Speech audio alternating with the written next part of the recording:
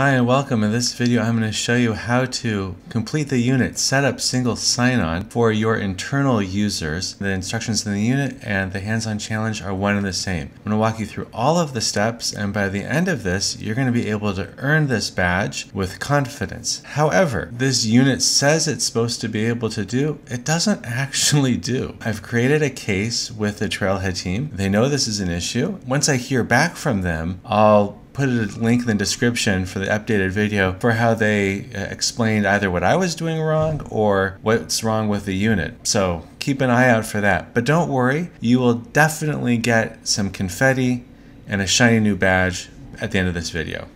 Let's get to it. This unit basically includes 4 steps. You're creating a Federation ID for each user, setting up SSO settings in Salesforce, set up Salesforce settings in the SSO provider, and making sure it all works. Now for me, the first time I did this unit took me like 45 minutes to work through. If you think about it, this is actually pretty simple, and it took me a long time to get my head around this.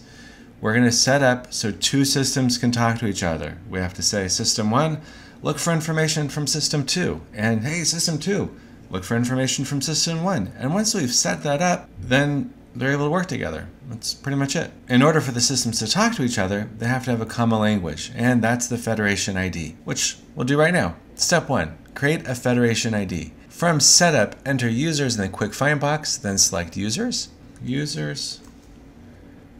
and then we're going to go down here to users. Click Edit next to Sia's name.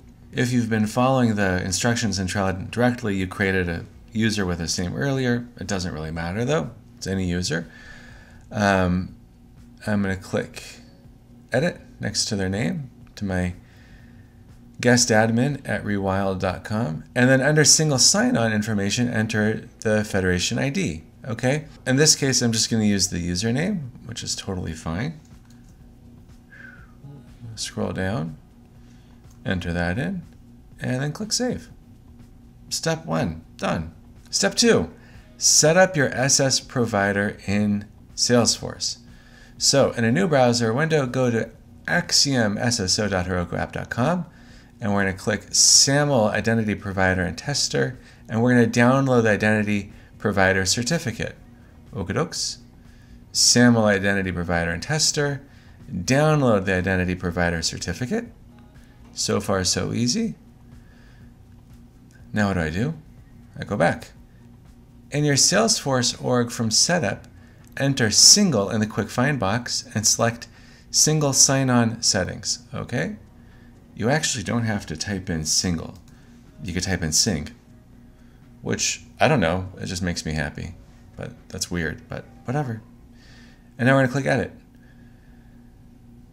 And we're going to make sure that SAML is enabled, right? Click Edit, select SAML enabled. Sorry I did that out of order, but you with me? We're good? We're good. SAML is enabled, and we're going to click Save. In SAML single sign-on settings, say that 10 times fast, click New. And now we're going to enter in the following values. Name, Axiom, Test App. Da-dum. Issuer, Axiom SSO.HerokuApp. It's funny that's just an HTTP. I don't know why that's the case, but it is. Identity Provider Certificate. Choose the file you downloaded.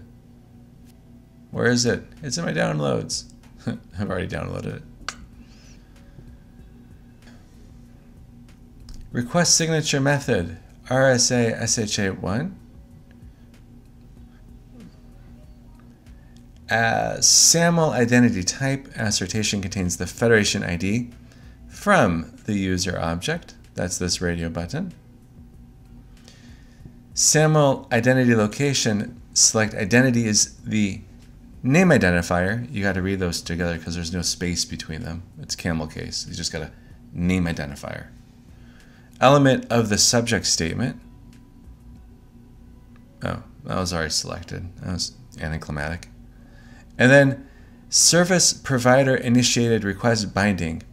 Select HTTP redirect. Okay, I could do that. And now enter in your domain URL, which is displayed on your org's My Domain Setup page. Make sure that your entity includes HTTPS and references the Salesforce domain. Okadokes, so I need to go there. Well, I don't want to lose this page to find my sign-in page. So what I'm going to do is I'm going to go to open up Setup again and go to My Domain. One thing you don't want to do here is you don't want to sign out to find out what your login page is. Because if you sign out, you'll lose the progress that you've already done on this page.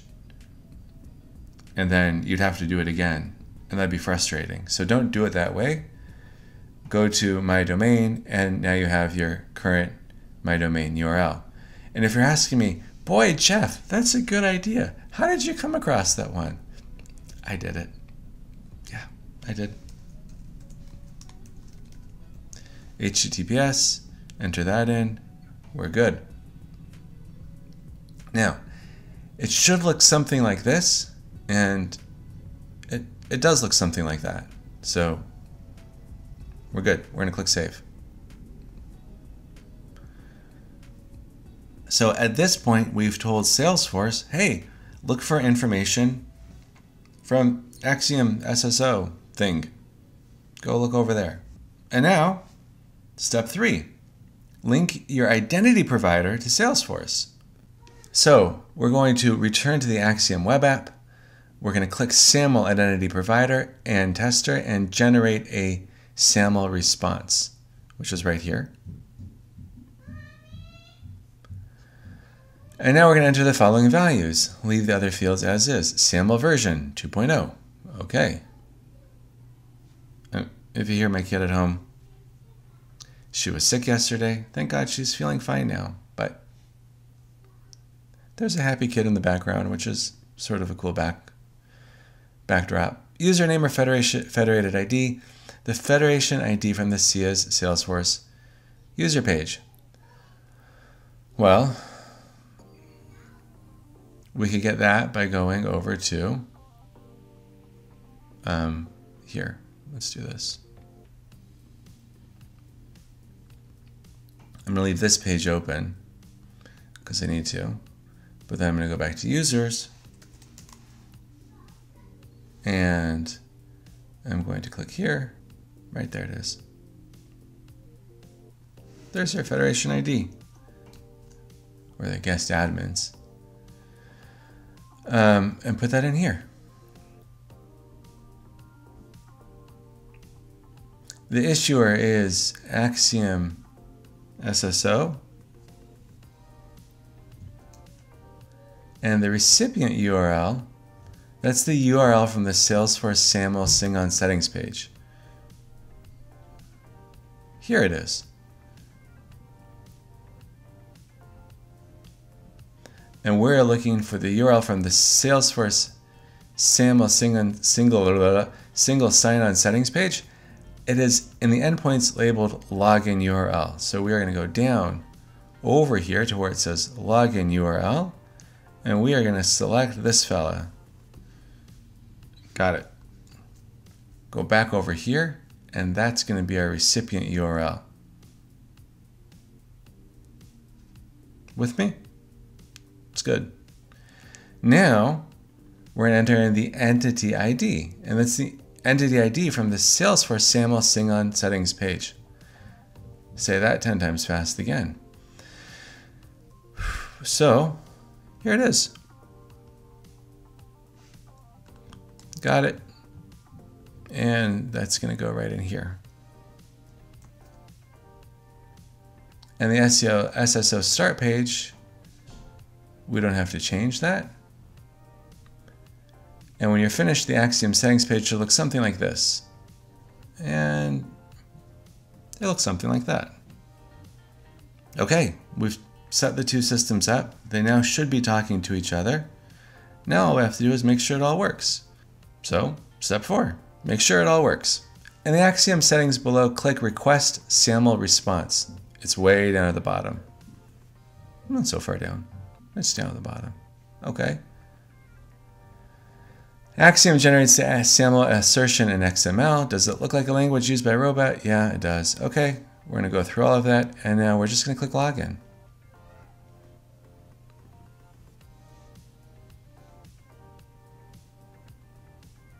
Boom. We should be able to look over here, and I logged in. Now, if everything is okay, you're logged in as the user that we created it for at your Salesforce homepage. Now, you'll notice I'm not. I'm signed in as me, not as that user that we just said we were going to create. And that's the issue. I'll get to this in a second, but let's get some confetti first.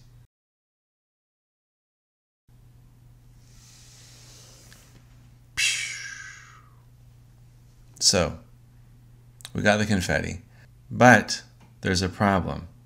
And the problem is that it doesn't actually work. If I come over here and log out, but now if I try to log in, it should log me in as Sia, and it doesn't work. Now, you might be saying, hey, Jeff, I don't care. I got the confetti. I got a shiny new badge on my profile. Life is good. And in some ways that's true. Like, that's okay. But if you actually ever did want to configure inbound SSO for a domain, something's wrong here. Once I get a response from the Trailhead team as to how to actually solve this, I will add it to the description below. And so, check back if you're really interested. And otherwise, hey, you're now finished with all of the prerequisites for this super badge. Way to go. Hooray you. And the next video I'm going to make is on the super badge on how to prepare to do the super badge. Not on how to do it, because God forbid I'm not going to give that away, but I will show you exactly how to create user stories and grab all of the requirements and make it really simple. And hopefully these will be some great skills for you to use into the future. So if you want to be sure to see that video, please subscribe, click the little notification thing so you find out when it comes out. And yeah, excited to be part of your journey in learning Salesforce. Thanks for watching.